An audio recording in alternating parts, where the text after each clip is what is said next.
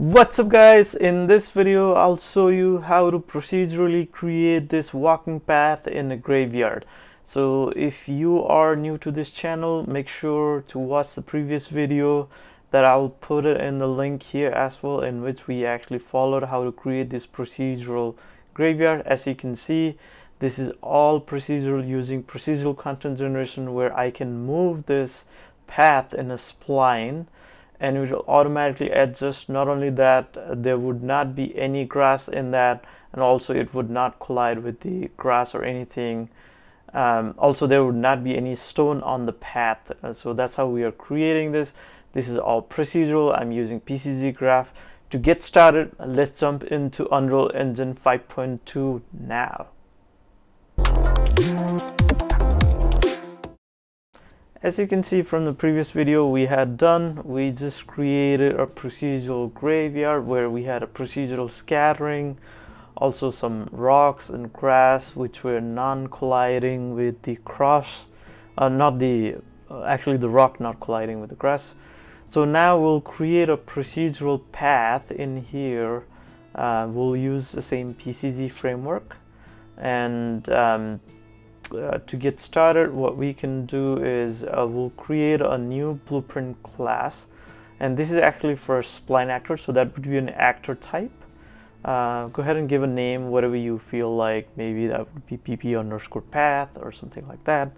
And then what we will do is we'll go ahead and add a spline component in here.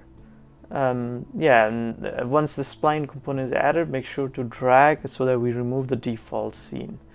And yeah, that's all we need. But only another thing that we might need to do is go ahead and type in a tag on the detail and add in this tag, because we will use this to refer inside our PCG to get a reference for that. Yep, that's the graph that we have added. So go ahead and compile and save. Another thing, actually, what we could do is in here, go to the detail. There should be a scene width, I believe. That's what we need. So this helps you to debug, actually see it better. I think it's a scale width, I think, if I remember correctly. Yeah, and that would be on the spline itself. So make sure it's just so that we can see it big and we can visualize it better. And now go ahead and compile and save, and then go to the scene. Now go ahead and drag and drop the BP's path in there. It might be too small for you to see at the moment, but so to help with that, what we'll do is we'll go to PCG and then basically type in E on that the actor spawner or static mesh spawner, and then we'll clear that so we can see it easily. Now I can go ahead and drag the spline handles, and also another thing I can do is actually use this handles and drag it, and if you were to press Alt and drag, it will add the points. So basically, which we can use that as later. So I'm just adding 2 points here, clicking Alt and then dragging, and then I'm just adjusting this spline in here. So now you can see we have a path. This is the path on which this is a spline. This is where we want to populate the object. So now we'll be in here. Now we are here inside the PCG, and we'll do get spline data. And once we get that, that's very similar to get actor data that we have used before. So we'll go to actor filter, all world actor by tag, and we have provided a tag called path, which we had seen inside the blueprint earlier, and that's the tag in the detail that you can see. That should be on the BP path. So that's what we are using here to make a reference for that. Next, we'll drag from the get spline data and do get spline sampler. So basically we can sample the spline. If we were to debug, we don't see much. There are some points that you can see, but we can use this to view better by using the bounce modifier. So make sure the spline sampler Actually we'll use by distance so that you know it's even within this when we use the items to populate instead of subdivision. And then for distance increment we'll do by 100. And then from the spline sampler we'll get a bounce modifier, and in the bounce modifier we can actually make it bigger so it actually looks like a path. So if we were to go back, actually what we need to do is we need to make sure we are visualizing in here. So I'll make sure type D in here and then click on the bounce modifier, type D, press the key D. So that will help us to debug, and as you can see this looks more like a path that we want to create up to that cross. Okay.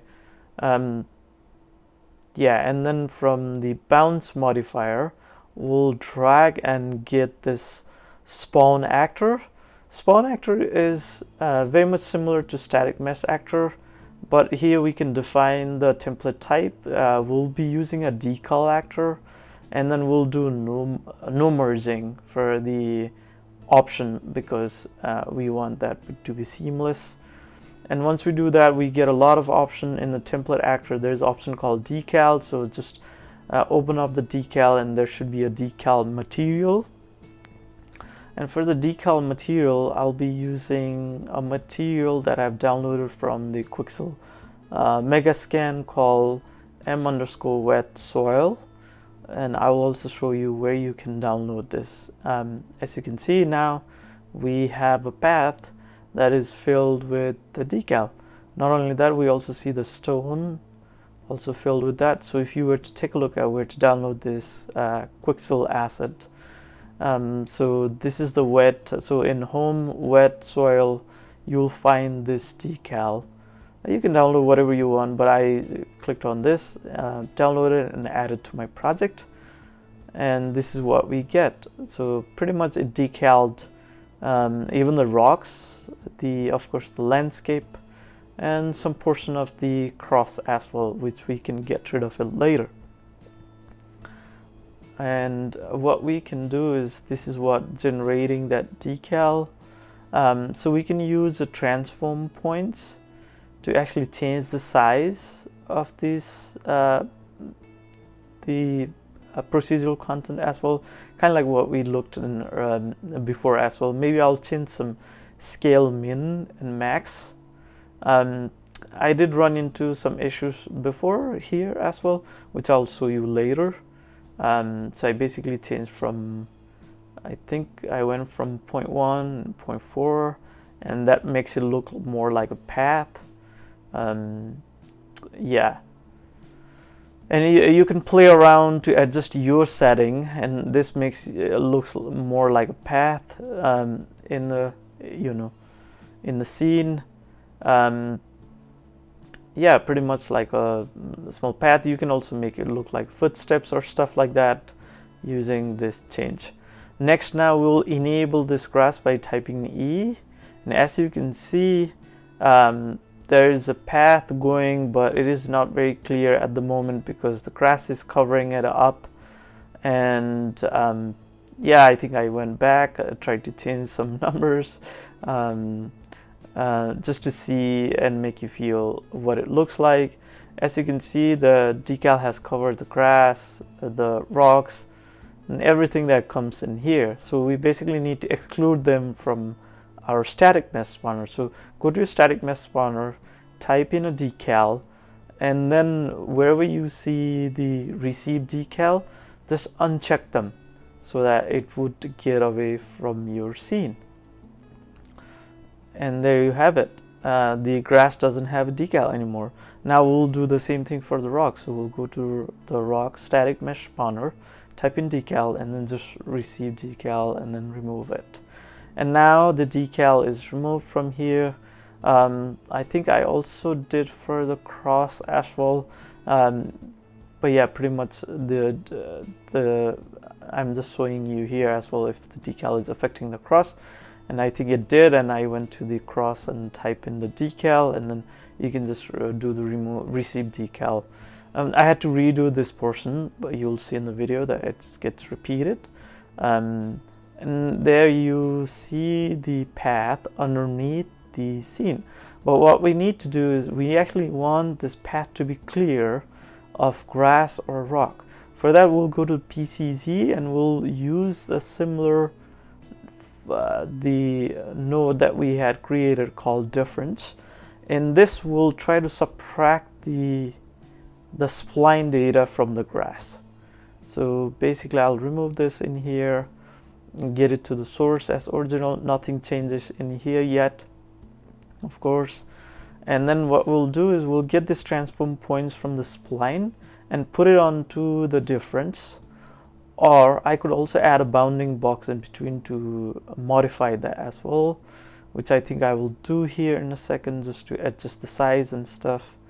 And yeah, with the difference selected, make sure it is of, it should be the density function should be binary, and yeah, it should be inferred.